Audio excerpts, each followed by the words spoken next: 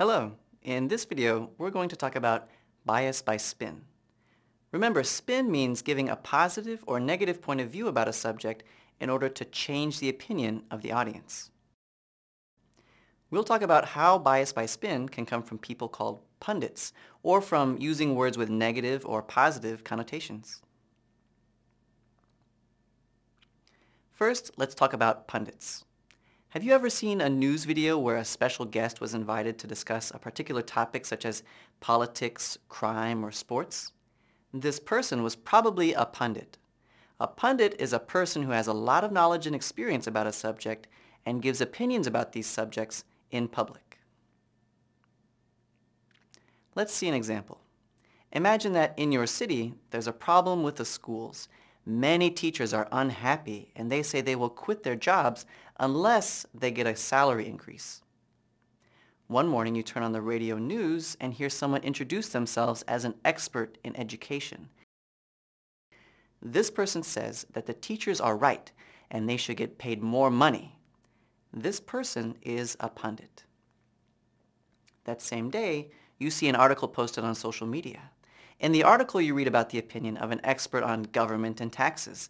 This person is also a pundit. This pundit says that the teachers already have a good salary and they should not complain. We might think that one pundit must be right and the other pundit must be wrong because he or she is biased. But actually, both the radio news story and the social media article might contain bias by spin.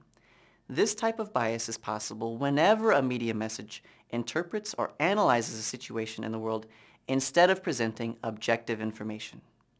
Remember, being objective means being fair and based on facts instead of opinions.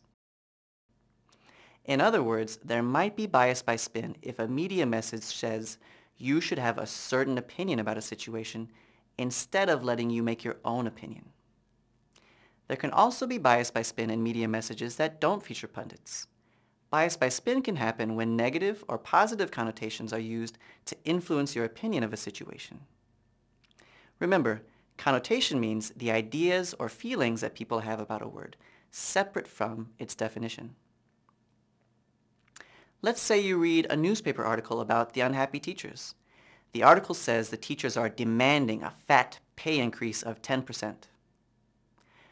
But in a different newspaper, you read that the teachers are requesting a reasonable pay increase of 10%. The first article's word choices, demanding and fat, have negative connotations, and they might spin the situation so that you have a negative opinion of the teachers.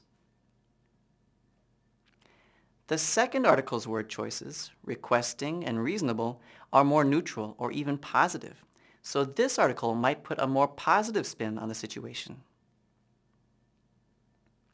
In both articles, the connotations of the words can lead to bias by spin because they might change the point of view of the audience.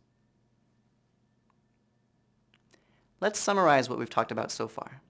Bias by spin happens when a media message tries to influence our opinion of a situation.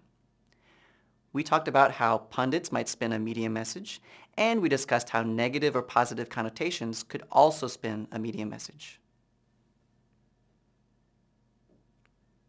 Next, we're going to learn how to use media literacy skills to overcome bias.